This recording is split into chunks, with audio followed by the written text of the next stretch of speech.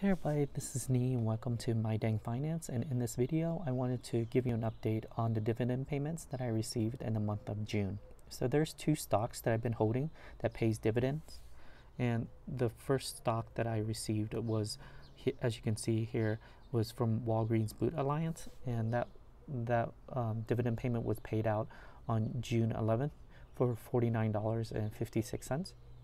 The other one was on June 25th for Lockheed Martin, and I received $83.20. So the total dividend payments that I received this quarter was $132.76. And if you watch my previous dividend payment video, last quarter I received about $121, and so this quarter I got more in dividend payments. So between then and now, I did add to my position for Lockheed Martin. And if you notice here, recently I did purchase more shares of Walgreens Boot Alliance, and the reason why I did that is because it went below my cost basis.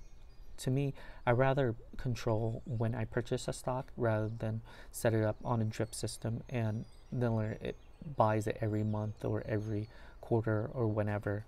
And if it's, especially if it's above my cost basis, I don't want to do that. I rather buy stocks when it's cheap and when I deem valuable or undervalue.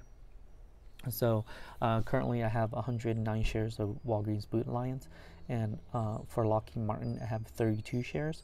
So I'm hoping that next quarter I'll get more dividend payments, and if it's cheaper, if any of the stocks go below my cost basis and it's cheaper, I'll consider adding more.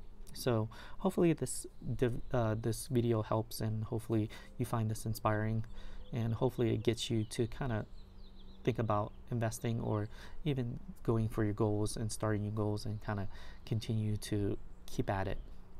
So if you have any questions, feel free to leave a question down below and I'll answer it as best I can. And if you like this video, please subscribe, and you guys have a good day. Take care.